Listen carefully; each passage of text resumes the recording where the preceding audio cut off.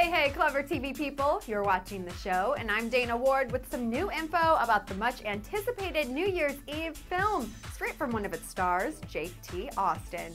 He opened up to Paper Mag about his next few projects into 2012, and we're totally digging the more mature side that we're seeing in the Mag photo shoot.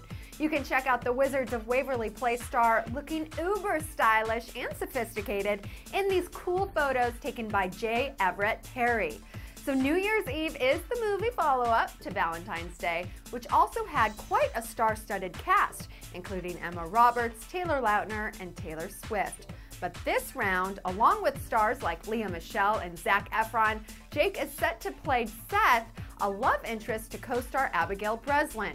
In fact, from what we hear, there will be some kissing on screen for the two, and since Sarah Jessica Parker plays Abigail's mom, she'll be in some scenes as well.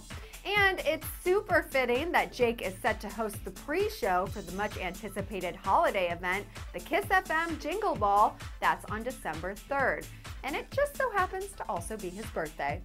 So a lot of things are happening for Jake T. Austin these days, and if you want to check out the full photo gallery from his shoot for Paper Mag, just click the link below.